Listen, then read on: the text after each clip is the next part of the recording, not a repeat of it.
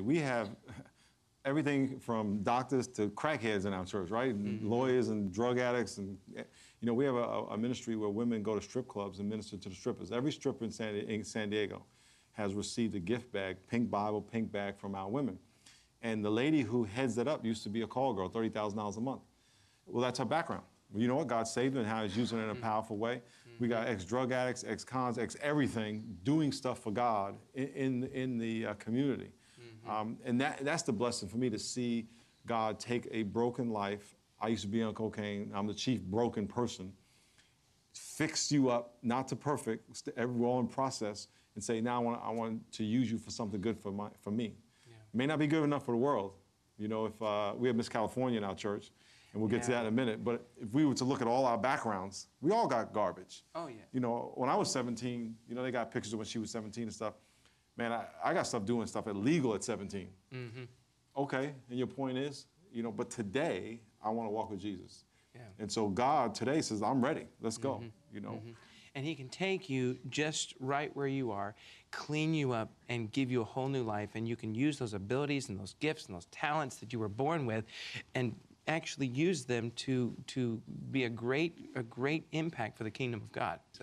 Yeah, because the firemen, we did the same type of thing. They are so blessed. Oh, yes. Even going up to people in the military. If you see someone in a uniform, anywhere, airport, mall, go up to them and say thank you. They're putting their life on the line for us every day. Right. And, you know, we enjoy all these freedoms at their expense. Just to say, you know, thank you for putting your life on the line. Folks, wherever you're watching from, whatever church you go to, anywhere in the world, you can always do something to serve your community, and that is a key to leading them to Christ, pointing them to the truth. Right. All right, now let's make a complete U-turn here and go into another area of the community in which you're serving, but you're also making huge impact, and yet it's controversial at the same time. This Prop 8 issue here in California, and then also you are part of another big country that came up not long ago with the Miss California and the Miss USA pageant, Carrie Prejean, because she is actually a member of your church. Tell us first about the story with Carrie and how she's been such a bold stand for Christ, and then we'll get into the Prop 8 thing. Well, I'm sitting at home. I don't know where I was watching the I watched on the news her give her answer at Miss California, Miss USA pageant. I don't watch the pageants. Me neither. You know what I'm saying? But I happen to see this part, you know what I'm saying? But I'm watching it, and I'm looking at this girl say, I believe marriage is between a man and woman. And then I said, Miss California. I'm like, man, I wish you went to my church. So every pastor said that. I wish you went to my church. Just to have someone in your church that was that bold. Yeah, just standing for Christ. So the next day, my wife and I fly to New York, and we get to New York, and our plane got diverted. It was rain, and we're sitting in this other airport. And I get a message that there's an issue at the church, and it has to do with Miss California. And I'm thinking, I don't even know her. What does that got to do with me? Well, she goes to the church. And she's flying to New York at the same time I'm sitting there in New York.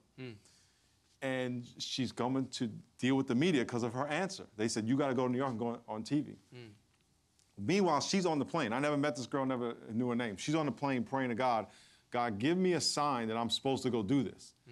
So I text her and say, this is Miles, Pastor the Rock, just in case she really doesn't go there, you know. You know what I'm saying? Because some people say they go, but they don't really go. I hear you. So I said, this is Miles. We have about 10,000 of those at my church. Yeah, you know what I'm saying? Everybody goes to the South Shore, right? So I said, this is Miles. Call me when you get to New York. I'm in New York. She's praying, and we've never met. She gets off the plane and reads this text in Kennedy Airport, falls to the ground, starts crying. She calls me 2 a.m. when she got there. I'm just getting to my room because we were 4 hours late because of the rain. Her hotel is 11 blocks away, a half a mile in Manhattan, which is a half a mile, which is nothing. I don't know if you've been to Manhattan. It's ginormous, okay? She's right up the street. That's amazing. So she calls me at the airport, then at the hotel at 3 a.m. And I said, when are they coming to get you for your first interview? She says, in 3 hours. So we were both, I'm up all night in my bed thinking, okay, I gotta help her with these interviews. I go over there, my wife's in bed, I'm sneaking out of the room. It's pitch black, it's 5:30 in the morning. And I go, Debbie, to my wife, I'm going to meet Miss California. And my wife goes, okay, bye. I'm like, yeah, that's all I got a good wife. No problem. I got a godly wife. Yeah, you do. So I go over there, and her and her mom are there, and I was with her for the 2 days, coaching her through these interviews, because I had been through the Prop 8 stuff for the whole year previous. And that's how we met, and we've been connected ever since that day, every day, dealing with all the stuff she's going through. And she is going through a lot of things, but I think one thing that we can say, regardless of all the controversy, is this. When you make a stand for Christ, you will get arrows thrown at you from every direction. People do not like the offense of the gospel.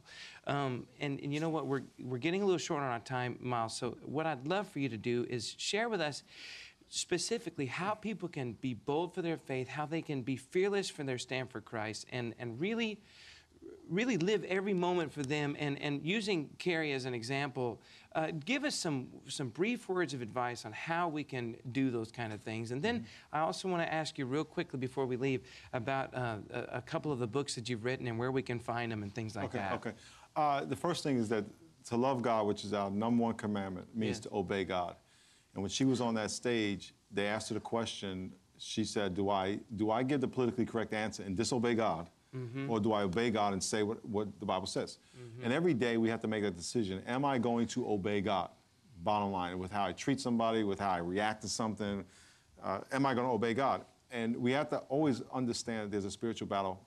We don't wrestle against flesh and blood. It's not people. It's spiritual forces of darkness. But greater is he who's in us than he who's in the world. And so if every day we understand we have to obey, we understand there's going to be opposition. It's the devil's job to distract us from obeying. And he's very good at it, but God is better if we trust him. We lose if we try to fight the devil on our own. And so for every day for us to say, I have to trust in Jesus. You know, if I'm weak, I'm strong. And if I'm constantly prayerful, praying without ceasing, listening, leaning on him, surrendering my life into his arms, I'm going to be fine. And it's going to help me obey. And when the attacks come, you know, the reason the devil is so focused on her, she has his undivided attention, is because she's a threat to him. She is the next generation. And she is, and I think they overplayed their card. They treat her too harshly. They should have just let her go away, because this fight is just starting, and she's not beat down. We're reloading. Trust me, the barrels are getting ready to blow up. Let me tell you. So.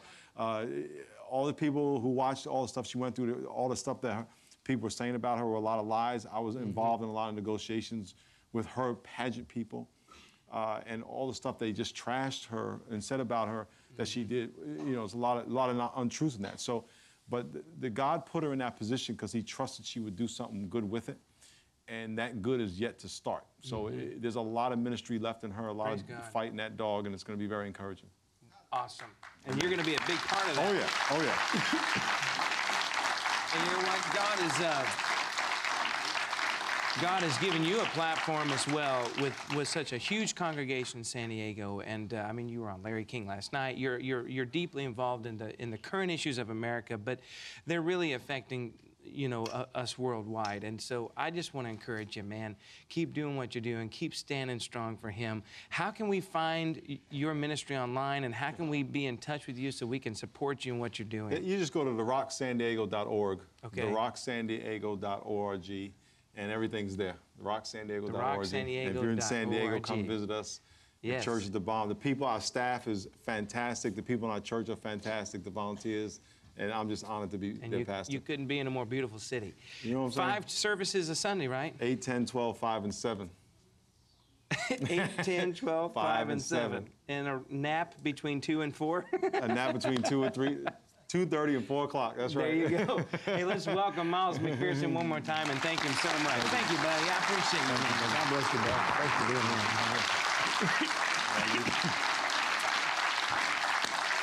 Miles McPherson, still in great shape, about 2% body fat.